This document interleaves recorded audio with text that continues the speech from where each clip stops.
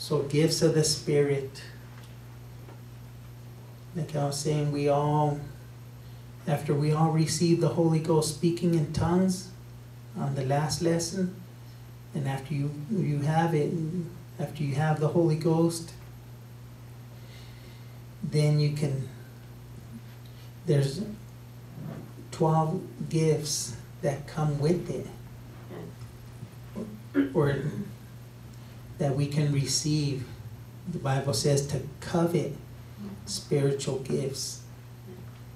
After we have that Holy Ghost, we can be used in these gifts of the Spirit. Okay. And these gifts of the Spirit, they're pretty much to help the church. They're to help the church in whatever area that the Lord needs to minister to the church. He'll use these gifts because he knows what the church needs. So the gifts of the Spirit is, the Bible says, let's go to 1 Corinthians chapter 12.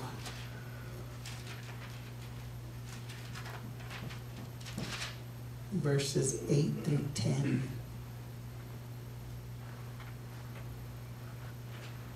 Verses 12, 8 through 10.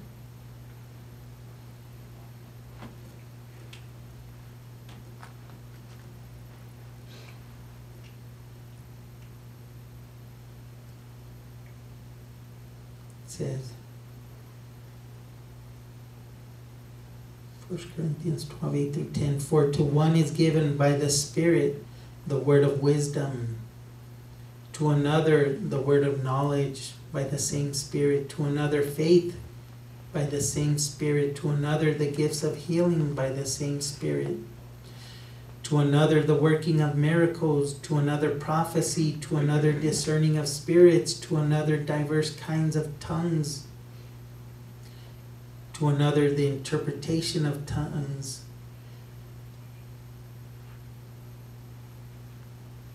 But all these worketh that one and the selfsame Spirit, dividing to every man severally as he will.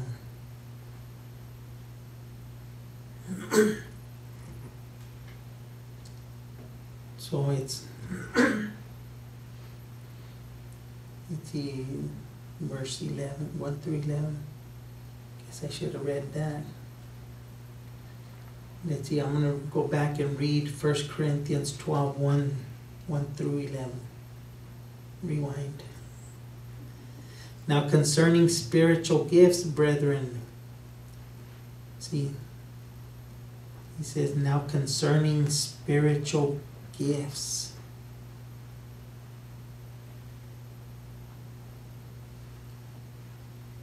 It says, brethren, I would not have you ignorant.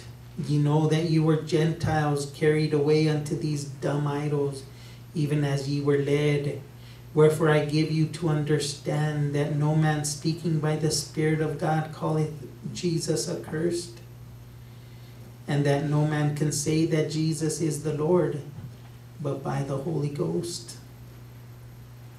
Now there are diversities of gifts, but the same Spirit. See, so there's diversities of gifts. There's different gifts, but it's the same Spirit. And there are differences of administration, but the same Lord.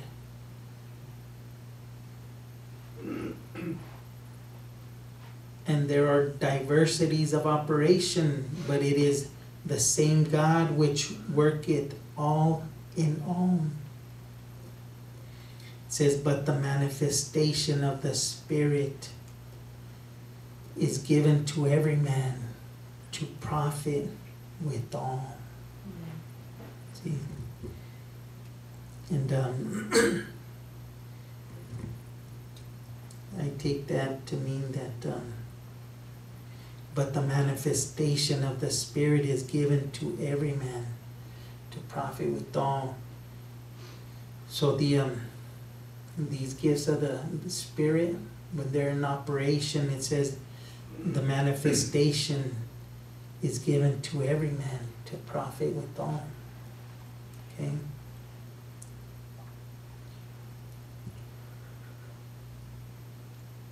For to one is given by the Spirit the word of wisdom.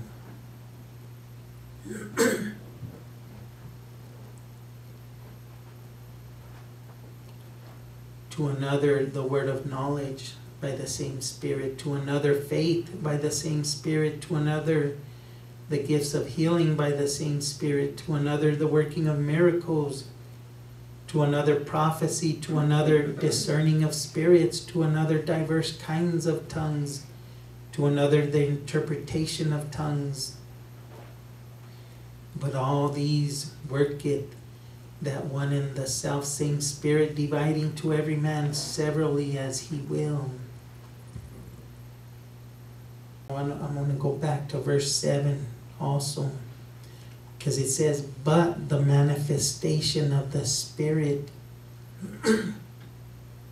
is given to every man. Okay?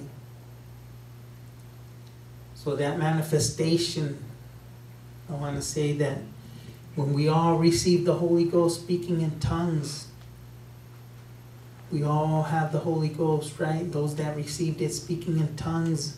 Mm-hmm. Now you can profit with all.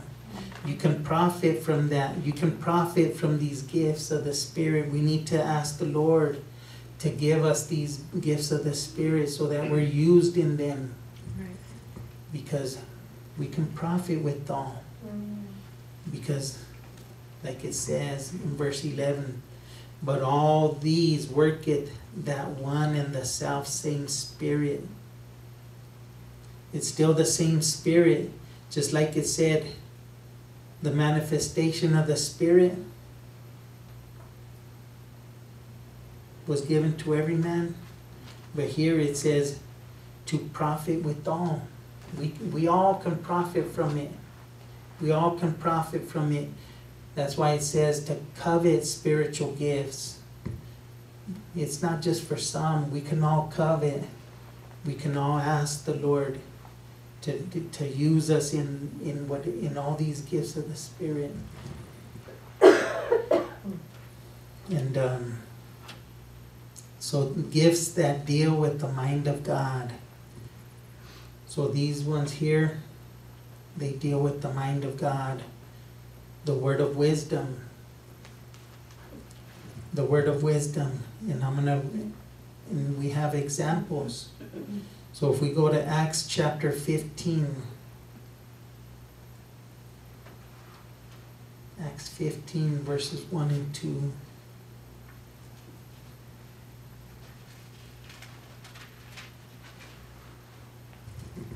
Acts 15, 1 and 2 says, and certain men which came down from Judea taught the brethren, and said, except ye be circumcised after the manner of Moses, ye cannot be saved.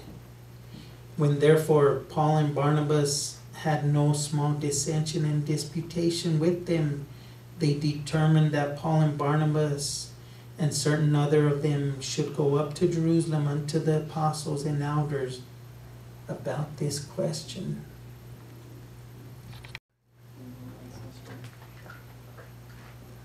So in Acts 15, 1 and 2, there was a problem that needed to be discussed, because certain men which came down from Judea, they were teaching the brethren and said, except you be circumcised after the manner of Moses, you can't be saved. You need to be circumcised. And so Paul and Barnabas says they had no small dissension and disputation with them. And they determined that Paul and Barnabas and certain of the others should go up to Jerusalem unto the apostles and elders and ask them. They were going to go and ask the apostles about this question. verse 13 through 20. It says, and after they had held their peace, James answered, saying, men and brethren, hearken unto me. Simon hath declared how God at the first did visit the Gentiles, to take out of them a people for his name, and to this agree the words of the prophets, as it is written, after this I will return and will build again the tabernacle of David, which is fallen down, and I will build again the ruins thereof, and I will set it up, that the residue of men might seek after the Lord, and all the Gentiles upon whom my name is called, saith the Lord, who doeth all these things. Known unto God are all his works from the beginning. Wherefore my sentence is that we trouble not them which from among the Gentiles are turned to God, but that we write unto them that they abstain from pollutions and idols, and from fornication, and from things strangled, and from blood. So that there was the word of wisdom, and this is the confirmation.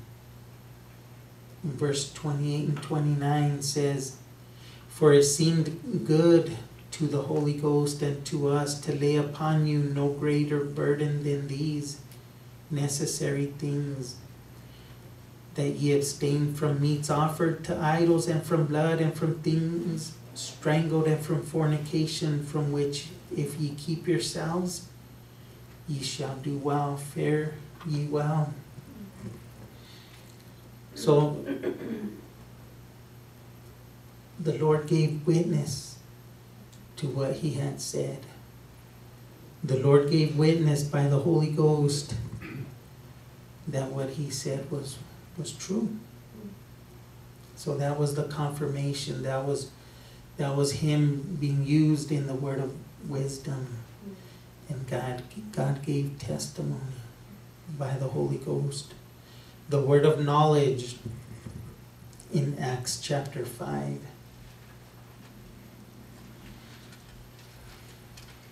Acts chapter 5, verse 3.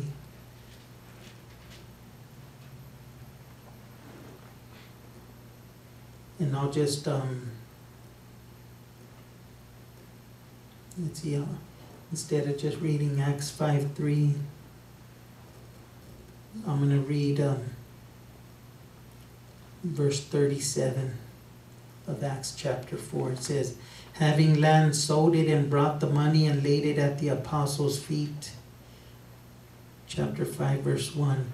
But a certain man named Ananias, with Sapphira his wife, sold a possession, and kept back part of the price, his wife also being privy to it, and brought a certain part and laid it at the apostles' feet. So they sold a piece of land, or possession, and they kept back part of the money, and they said, this is what when they brought the money, they said, here, this is the amount, this is what we sold it for. Mm-hmm. But the Lord was using Peter in the word of knowledge. But Peter said, Ananias, why hath Satan filled thine heart to lie to the Holy Ghost, and to keep back part of the price of the land? Whilst it remained, was it not thine own? And after it was sold, was it not in thine own power? Why hast thou conceived this thing in thine heart? Thou hast not lied unto men, but unto God. And Ananias, hearing these words, fell down and gave up the ghost, and great fear came on all them that heard these things. See, so he died. He was lying to Peter, but Peter knew that he was lying. So God used him in the word of knowledge and told him, why are you lying to the Holy Ghost? So let's go to Acts chapter 16. This is discerning of spirits, Acts 16. 17 through 18. And I'll read Acts 16 verse 16. It says, "And it came to pass as we went to prayer, a certain damsel possessed with a spirit of divination met us, which brought her masters much gain by soothsaying. The same followed Paul and us, and cried, saying, These men are servants of the Most High God, which show unto us the way of salvation." So she had a spirit of divination, and what she was saying, the things she was saying wasn't bad. It was the truth. These men are the servants of the Most High God, and which show unto us the way of salvation. Nothing bad, right?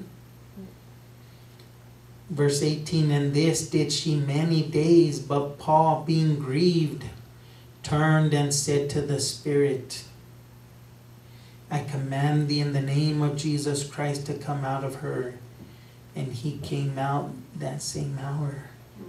See, so Paul was used in the gifts of, or the gift of discerning of spirits. He was able to discern that, hey, what she's saying is right, but you know what? Something's wrong. And he cast that spirit out of her. So that those are the gifts that deal with the mind of God. Now with the gifts of utterance, these are the ones that the use of your vocal cords or your voice. Okay. So these ones here are prophecy. Let's go to 1 Corinthians 14, 1 through 3, or 1 and 3. 1 Corinthians 14.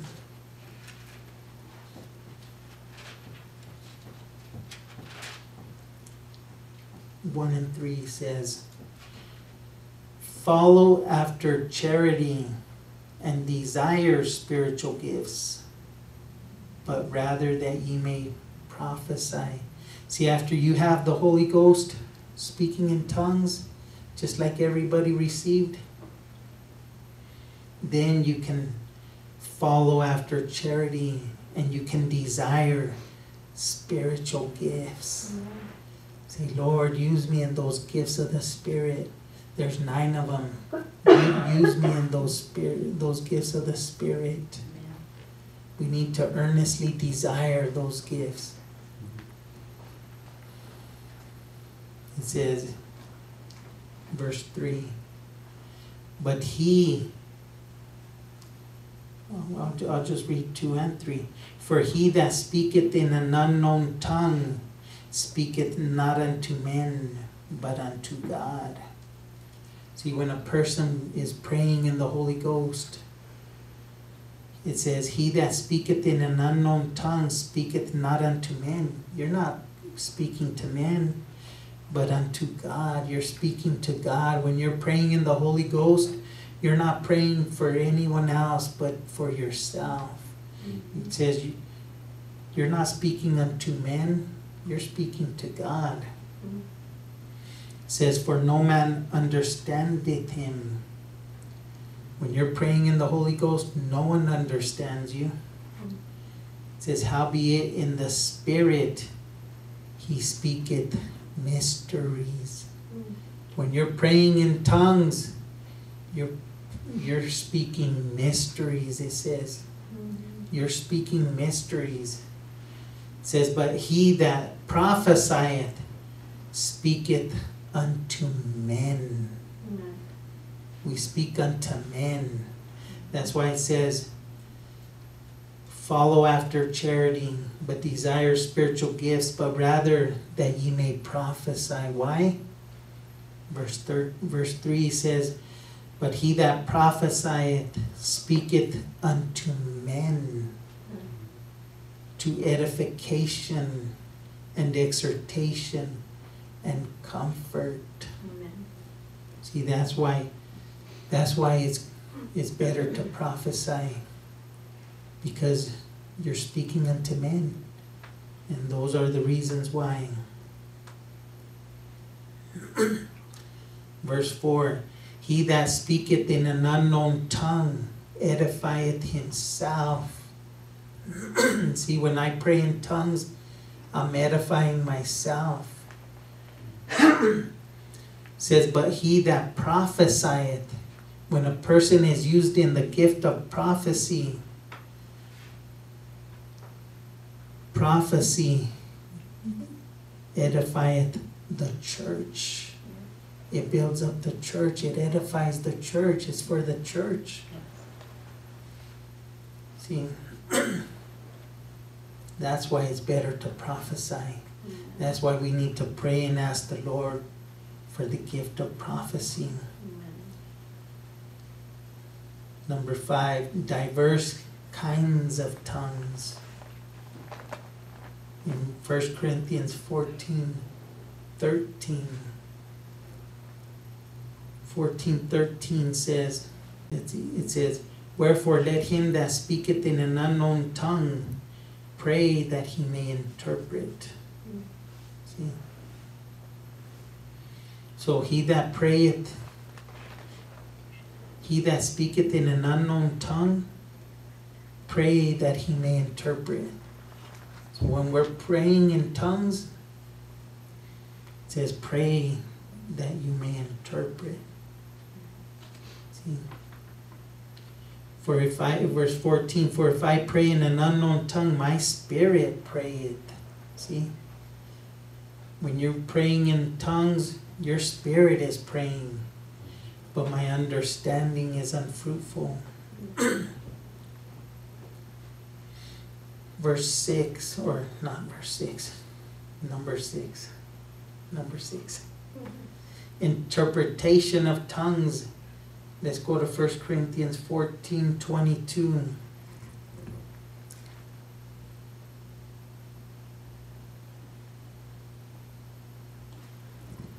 Let's see.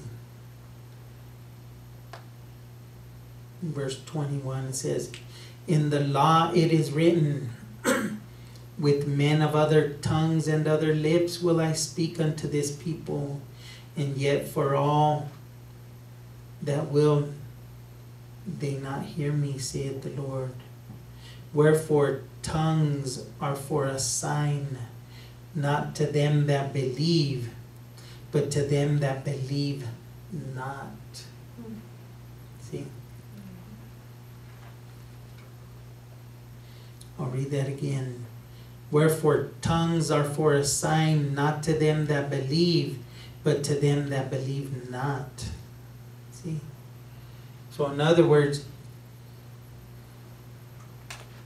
if the Lord wants to use someone in the gift of prophecy, there doesn't have to be any tongues. There doesn't have to be any tongues if we're all believers. If we're all believers here, there doesn't have to be tongues. Because it says, tongues are for a sign, not to them that believe, but to them that believe not. See? It says, but prophesying serveth not for them that believe not, but for them which believe. See?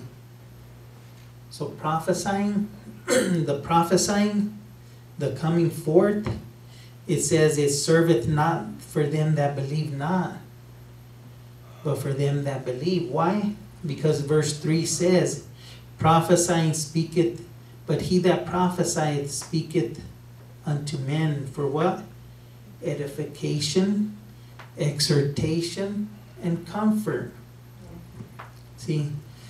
So that's why it says prophesying is not for them that believe not. It's for them that believe. It's for us. It's for the church. Verse 23. If therefore the whole church be come together into one place and all speak with tongues, And there come in those that are unlearned or unbelievers. Will they not say that you're mad? That's what they say already, right? They say that already. Oh, well, that church over there, all they do, they speak in tongues, and that, and they think they're crazy. They're crazy over there speaking in tongues. They don't even know what they're saying. Well, they're right there. They're true. It's true. When we're speaking in tongues, we don't know what we're saying. It says, and there come in those that are unlearned and unbelievers. Will they not say that ye are mad? They say that. But it says, but if all prophesy, and there come in one that believeth not, or one unlearned, it says he is convinced of all, he is judged of all, and thus are the secrets of his heart made manifest. And so falling down on his face, he will worship God and report that God is in you of a truth. See? So even though the message might not be for them, because it says, prophesying serveth not for them that believe not, but for them which believe. But when he sees it and he hears it, it's going to touch his heart, and he's going to be convinced of all.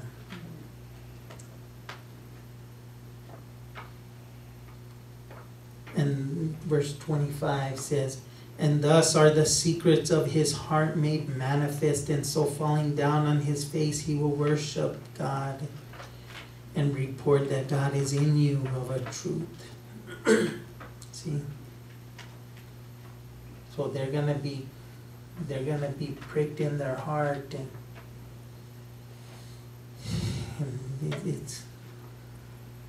they'll know it. They're gonna be convinced of all. Convinced of all, he is judged of all, and thus are the secrets of his heart made manifest. See? So yeah. So yeah, it is, prophecy does profit all. All that hear it, they profit from the manifestations of the gifts of the Spirit. So gifts of demonstration of the power of God. So these gifts demonstrate the power of God. In Acts 9:34.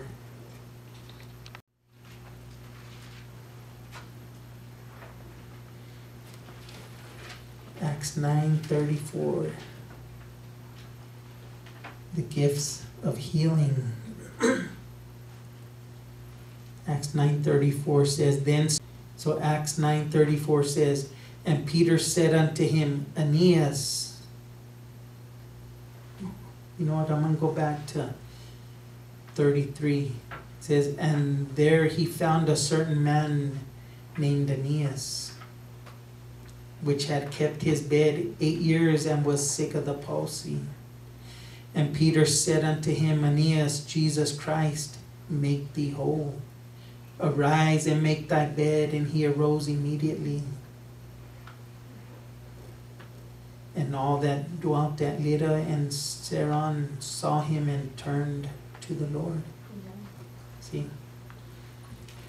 So the Lord knows why he does the things that he does.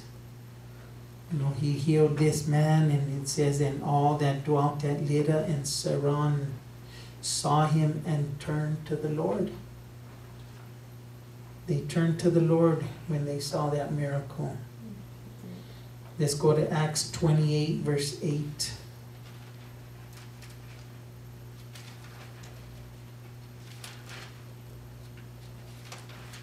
Acts 28 and 8.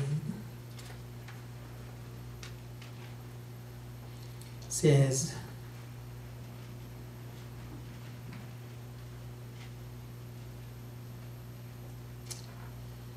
I'll read verse 37. It says, in the same quarters were possessions of the chief man of the island, whose name was Publius, who received us and lodged us 3 days courteously. And it came to pass that the father of Publius lay sick of a fever and of a bloody flux, to whom Paul entered in and prayed and laid his hands on him and healed him. See? So the Lord used the Apostle Paul in the gifts of healing. If you read on, it says, verse 9, so when this was done, others also came which had diseases in the island, came and were healed. So, working of miracles, miracle number 8, working of miracles in Acts 9:40.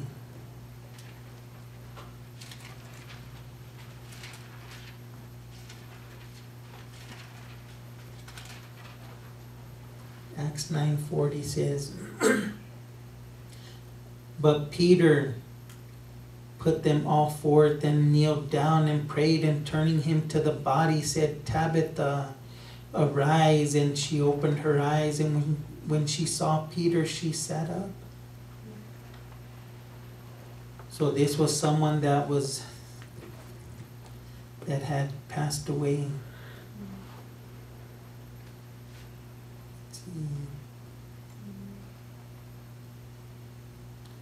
Verse 37 says, and it came to pass in those days that she found that she was sick. This was a woman named Dorcas. So she was sick and died, whom when they had washed, they laid her in an upper chamber. Verse 40, but Peter put them all forth and kneeled down and prayed, and turning him to the body said, Tabitha, arise. And she opened her eyes, and when she saw Peter, she sat up. So, you know, if you raise someone from the dead, you know that's a miracle. Acts 13:8-11.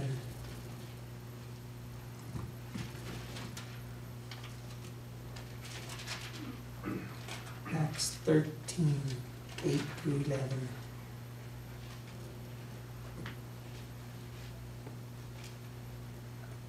Says,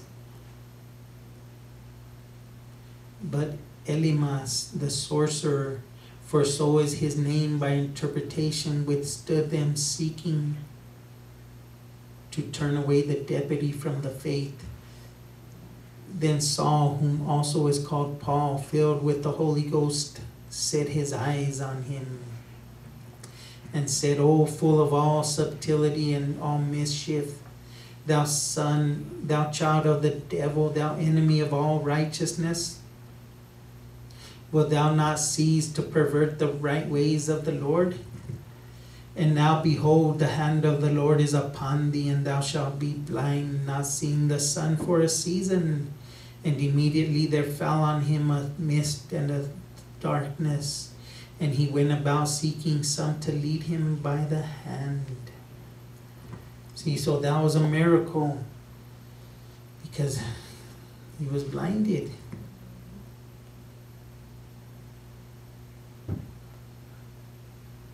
Verse 9 says, and then Saul, filled with the Holy Ghost, see, set his eyes on him and said, O full of all subtlety and mischief, thou child of the devil, thou enemy of all righteousness, wilt thou not cease to pervert the right ways of the Lord? And now behold, the hand of the Lord is upon thee, and thou shalt be blind, not seeing the sun for a season.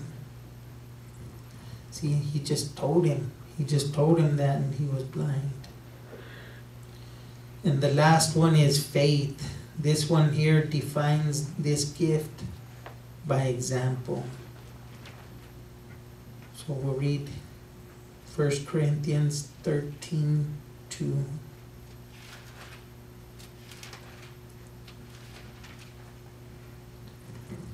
It says, And though I have the gift of prophecy and understanding and all faith,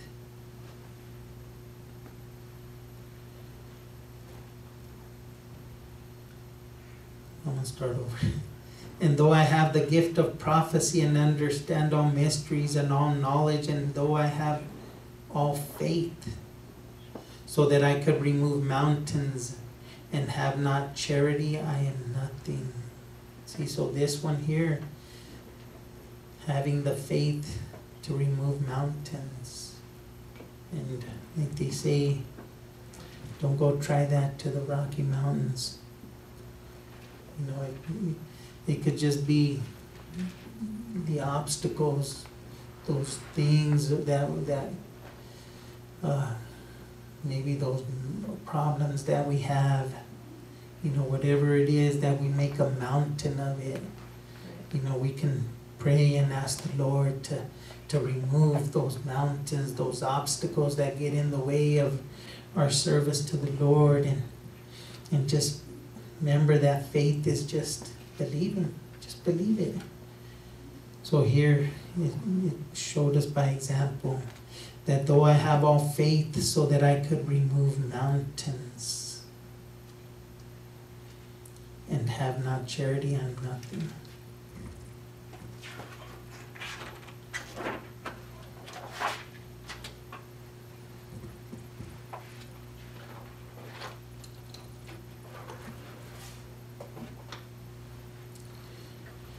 So they're different gifts, but the same Spirit. It's the same Spirit, just different gifts. You know, there's 9 of them. There's 9 gifts, and they're the gifts of the Spirit. Like I said, like the Word of God says. Remember, we always got to blame the Word of God. So the Word of God says that it's the same Spirit, just different gifts. When you have the Holy Ghost, we can ask the Lord to use us in these gifts of the Spirit. And they are wisdom, knowledge, faith, healing, miracles, prophecy, discerning of spirits, interpretation of tongues, and tongues. So just remember, don't get confused with the speaking in tongues that everybody needs when they receive the Holy Ghost. This tongues goes with prophecy and the interpretation of tongues.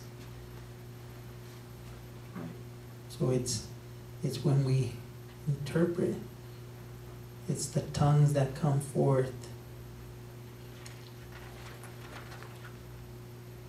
Matter of fact. So yeah, it was all 3 of them. It was 3 of them. It was prophecy, interpretation of tongues, and diverse kinds of tongues. So those all go together, and it's with the prophecy. Those are the tongues that it's talking about. Okay. And that concludes the lesson on the gifts of the Spirit. And later on, there'll be more.